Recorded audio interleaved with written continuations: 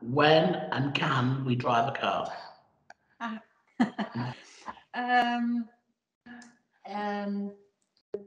When you after surgery and you recover, you can start participating in daily activities such as driving.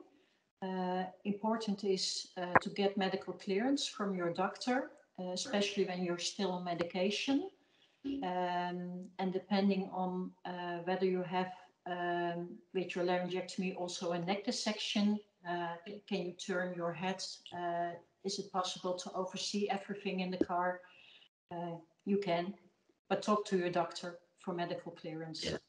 I mean, that's great, Martina. I really appreciate your time. And, you know, I think I'd like to sort of add to what you're saying, really, is that, you know, once you go home after your surgery, you know, start doing things, start walking small distances, because obviously you're going to be breathless, you know, quite early on. And you have to, you know, get them lungs working again because you're breathing in a very different way. Even though it's as natural as it was prior to surgery. And my advice would be just to keep doing things, increasing activity, do more and more every other day, you know, and eventually people will find that they can do as much as they can or could do before their surgery.